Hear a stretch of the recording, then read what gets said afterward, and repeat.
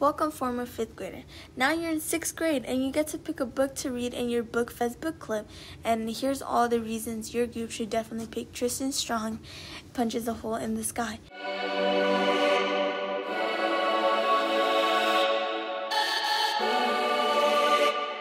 Tristan Strong is the story of a kid who accidentally punches a hole in the sky of Valky, a world where characters from myths and folklore live together, and he has to discover the power of his own voice in order to make things right. Tristan Strong's best friend Eddie dies before the book even begins.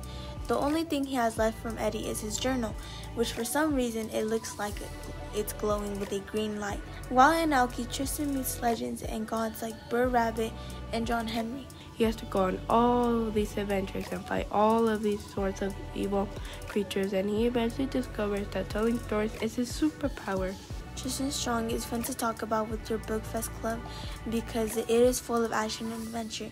Kwame and Mbalia uses words that makes the book feel in parts like it was written long ago. But there are things included like smartphones that remind you that this story is happening now.